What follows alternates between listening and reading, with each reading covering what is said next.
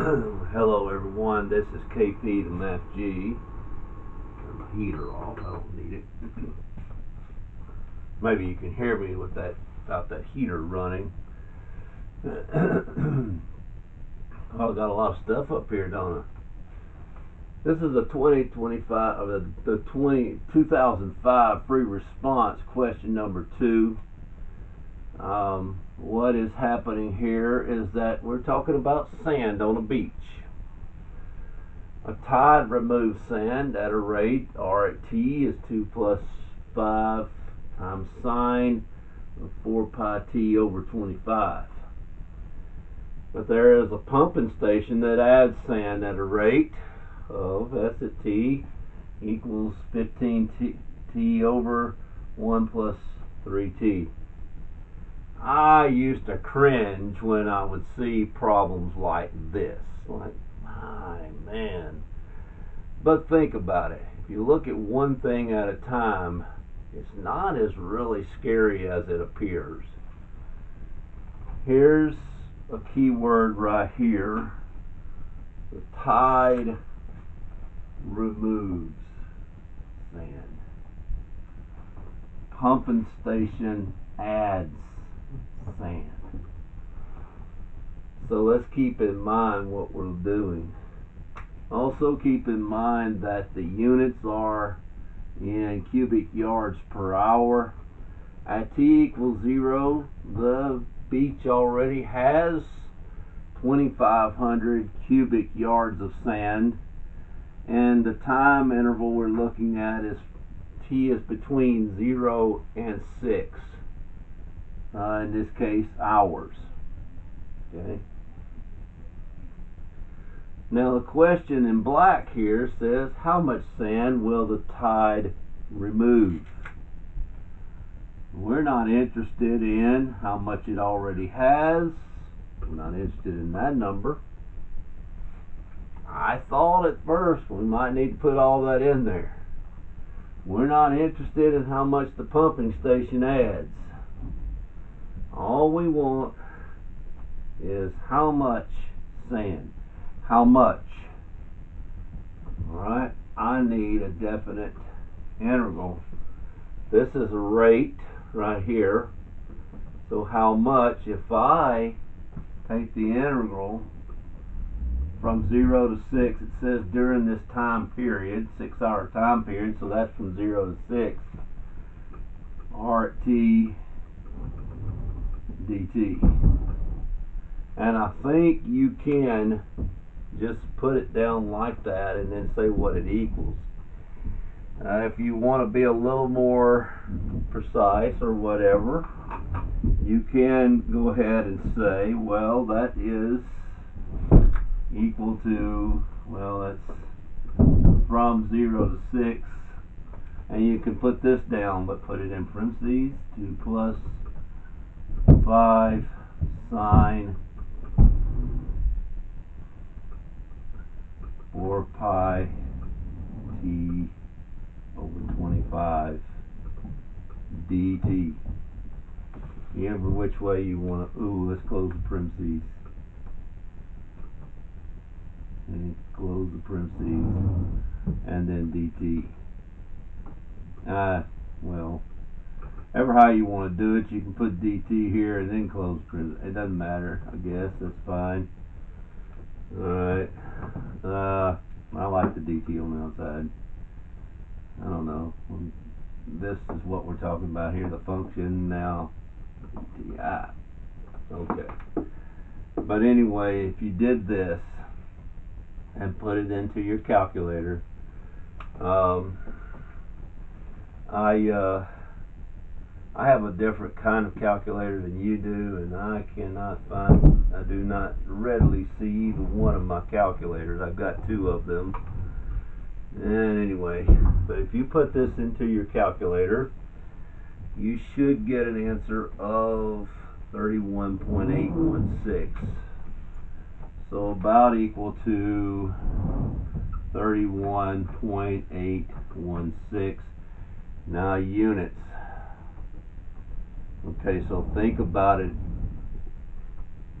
this is in cubic yards, not per hour anymore.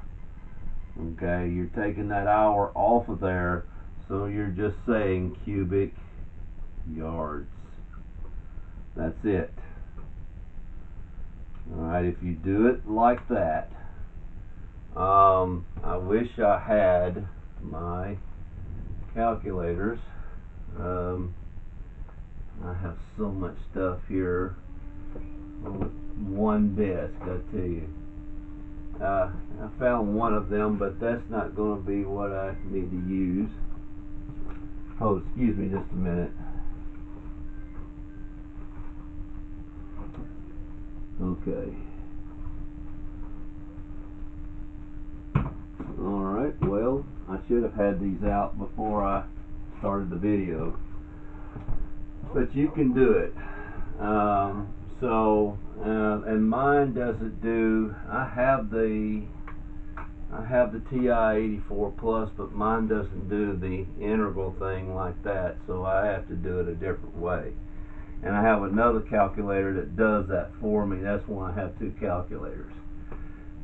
So anyway, if you were to put this in there and put from 0 to 6 here, type this in right here, you should get 31.816 cubic yards. That's how much sand is being removed during this 6-hour time period. So that would be good enough. I'm sorry I took so long looking for the calculators. I apologize for that. I should have had things out here.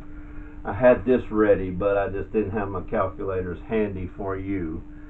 And I need to get one that has the integrands on there, already there, that can show the definite integral and everything, and then I could show you. But I believe you already know how to do that at this point by now. I'm trusting that you do. And if you don't, well, I can show you how to go about doing that, okay? And again, I apologize for not having my calculators readily handy. I just didn't think about it at the time. I just got this here done, just set this up, and you should be okay if you do that right there, okay? Okay, we have people in the attic who are blowing in insulation, so if you hear a noise there, just try to ignore that as best as you can. I may, if I have to, I may just stop and do this video again, but we're going to try to keep going if we can. Alright, if it's just too loud, I may just stop the video. Okay, and I'll have my calculator ready. Okay, let's look at a second. Well, there's 4 parts to this, so I want to look at a second question. So again, that's the thing you're looking at. How much is removed? You want to integrate R at T. That's what you do. That's what you think about. Okay? And that's the main idea that I want to convey to you. Alright? Now the second question is kind of, okay, here is an interesting question, and I think you get this one pretty frequently. We want to write an expression. We want to write, and I'm just going to abbreviate here. We're going to write an expression, y at t. We want to say y at t. That represents the total number of cubic yards. Total number of cubic yards.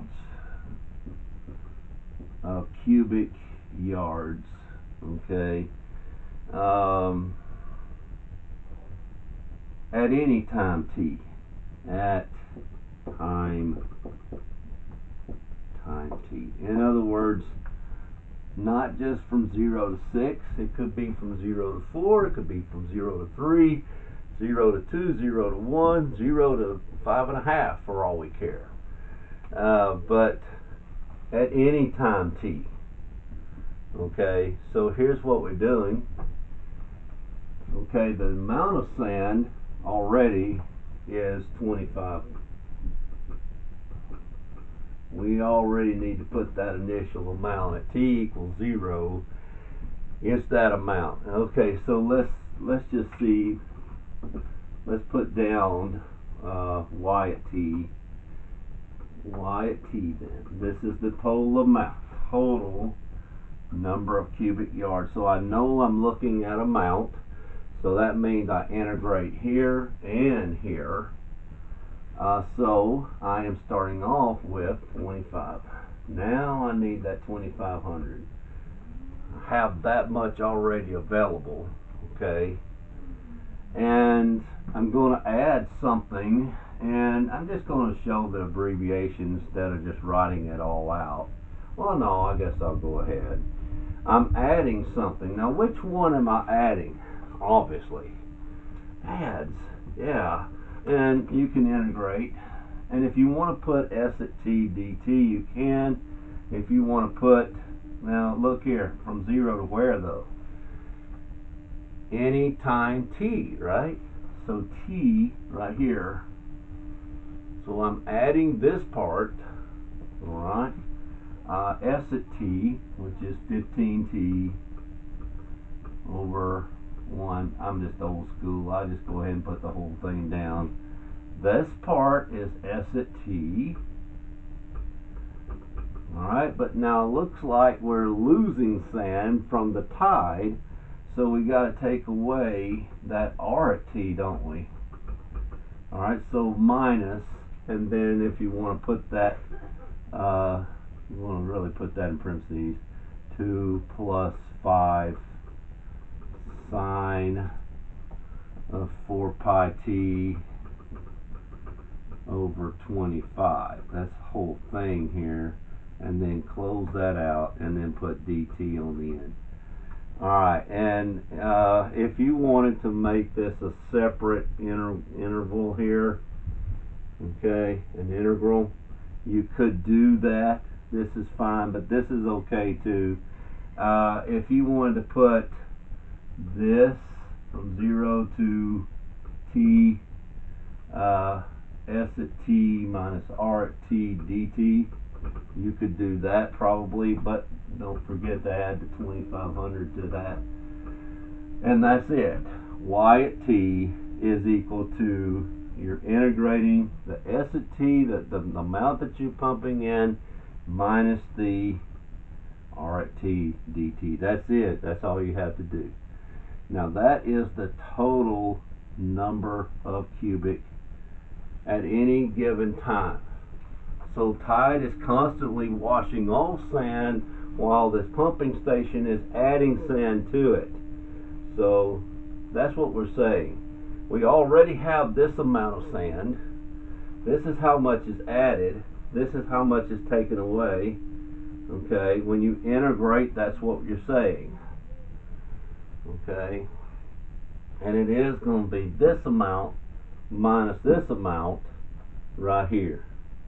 Okay, like I was saying, if you wanted to do this, it's still perfectly okay. I know I'm crowding this on the board. I apologize for that.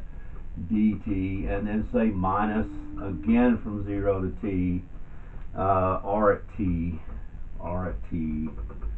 dt. If you wanted to do that, that's perfectly okay. That's alright, as long as you show, you can't leave this off here though.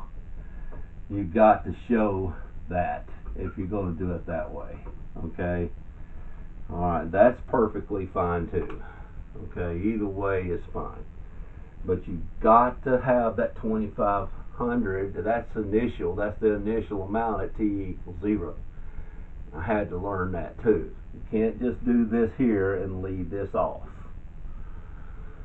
Okay, that's the second part of that. Alright, and then finally the third part, and then we're going to bring this lesson to a close. I don't think that noise is as loud as it has been, so let's go ahead and go. We'll finish this after all. Okay. and I'm just using this little bitty space down here, so I apologize if stuff looks a little bit crowded, okay? Alright, let's do C part, and then D part's going to take a little time, so this will be done in 2 videos. I'm not going to put D part up here just yet, so I'll leave this part up there, and then we can do D part in the next video, okay? This is a very good question. I think it's going to come up.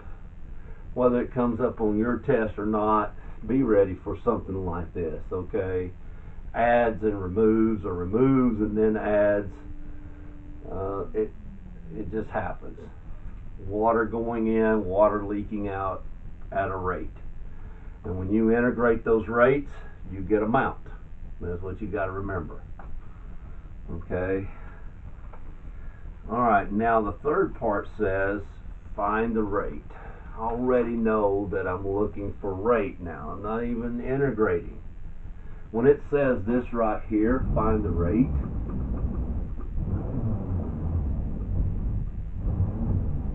wow, it is making noise now, isn't it?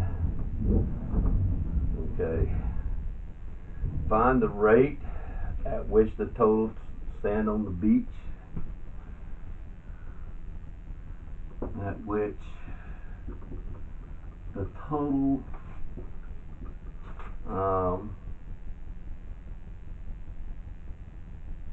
amount of sand, I'm just going to abbreviate that, amount of sand,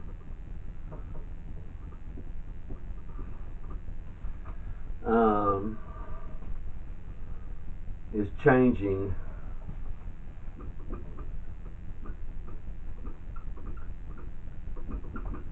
right at a certain t, at t equals 4. Well, all we have to do is, we're just looking at, okay, so it's the rate that the total amount. Now the total amount was given a while ago, wasn't it? From the last question, y at t is equal to 250, 2500 rather. It was plus, I think what it was, if we want to say S at t, we can, integrating from 0 to t. Let's just go ahead, this amount here, 15t over 1 plus 3t minus, and then again 2 plus 5 sine of 4 pi t over 25. Close it, dt. That's it. Now, at which the total amount, well, this is the total amount. That's what we found from the last question, wasn't it? From problem B. Okay. So it says the rate. So when I do, alright, if this is total, I need to take the derivative of this so I can get back to my rate. Okay. So if I take this y prime at t right here, then I'm going to take the derivative of all this. Well, let's think about this. What's the derivative of a constant? It's 0, isn't it? Okay. So 0 plus, okay, what's the derivative of a definite integral? Yeah, this removes, the derivative removes the definite integral, okay? And so what we have here is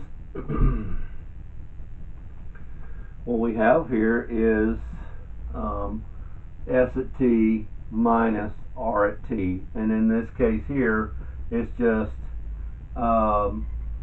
okay, so this is equal to without this, okay, I don't have room down here, s at t minus r at t Okay, and in this case we're looking at t, so at t equals 4, okay, so at t equals 4, well, y prime at 4 then, y prime at 4 would be equal to, just plug the 4 in, right here, and right here. So what you're doing here is you're plugging the 4 in right here. Oops. Well, I'm going to take that off now. I'm going to take this off because the derivative of that is 0. Okay. I know I'm out of room and I don't want to flip this board over. Alright, so we're just plugging in 4. So this is 15t, 15, let me look at my, 15t, so 15 times 4. Alright, this is 4 here. This is 4 right here. No dt here. We don't have that anymore. Alright, that's it right there. That's what we have. Well, that. Okay. Now we're just figuring this out right here. That's what we're doing. And when we do that, we get an answer of about equal to negative 1.909. Okay, 909, and that's going to be cubic yards. Now we're going back to hours because it's a rate. Okay. Alright, the rate at which the total amount of sand is changing is decreasing at a rate of 1.909 cubic yards per hour. And I don't know if you have to say is decreasing at that rate, but that's what it means. The negative is that it's decreasing at a rate of 1.909 cubic yards per hour. So what we're saying here is it seems as if the tide is washing away sand quicker than the pumping station can add sand to it. So that's how you would interpret that right there. Okay, if you had a negative number, if you had a positive number, we're gaining sand quicker than the tide can wash it away. Unfortunately, sand is going away. But anyway, that's what that means. Okay, so you had to take, and then this is the total amount. That's what we got from the last problem. So then you had to take the derivative because we're going back to rate. Okay, so we took the total from part B and we found the rate. And of course that first one was 0 because that was initially 2,500, and that derivative of a constant is 0, isn't it? So they don't show that on the answer, but it is 0 plus this right here. Okay, that's really what that is there. Okay, again, they don't show that, but if you see y prime at t, you look back on the answer of B, that was y at t. So y prime at t is really this. In actuality, it's that. But if you don't want to put the 0 there, that's perfectly fine. It's s at 4 minus r at 4, which is this. Okay. One good thing about the way these problems were structured is one leans upon the other. So one thing about it is you got to get that last one right before you can do this one. Okay, I can't, in a sense you do. Okay, the first one, you didn't have to worry about that, but the second and third are pretty close. Now the next one we'll get into next time. It's talking about for t being between 0 and 6, at what time t is the amount of sand on the beach, a minimum. What is the minimum value? We'll have to get into how to find this, what we call a critical number. And of course, when you talk about minimum, you gotta remember that's the extreme value theorem, where you have to test the extreme ends, the endpoints 0 and 6, and if there is a critical number in between, which there will be, we got to test that one as well. and that's going to take a little bit of time to do that. Okay, so I want to reserve that for another video. But I hope this video has helped you realize how to think about this in a logical way. Not to say you haven't been, but sometimes when you see stuff like this, it can overwhelm you. It did me. And I had to start thinking, okay, amount, I'm taking an integral from 0 to 6. If it just says at time t, at any time t, like part B, I'm not going from 0 to 6, I'm going from 0 to t. Okay? And that's the way you have to view this kind of thing here. Okay? And then the third part was this part right here. At the rate, I'm going back to derivative of the total. I'm taking the derivative of the total amount, which we just found in part B. Okay, I hope that has helped you out. Again, this is KP the Math G, and I apologize for the noise and everything, but we're going to have plenty of insulation in this attic, and I'm thrilled that we're going to have that. So anyway, KP the Math G. Make sure that you subscribe if you haven't subscribed already. I do appreciate you if you do that, whether you do or don't, but it'd be nice if you did. And then also, if you want to make a comment, and then also finally hit that like button. It really puts a smile on my face, but I mean, it does show me that you are at least appreciate what is happening here. And I know I kind of stammered and stuttered. I should have had my calculators right there to show you how to go about doing this. And if you still have trouble, leave a comment. Leave a comment saying, will you please show me how to put that into my calculator?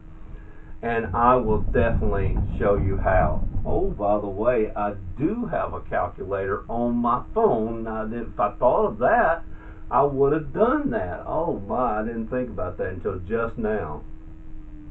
Well, that's what happens when you get a little bit up in age.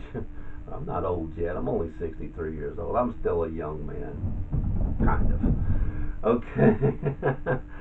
This is KP the Math G signing off. Hopefully you have a wonderful, great day.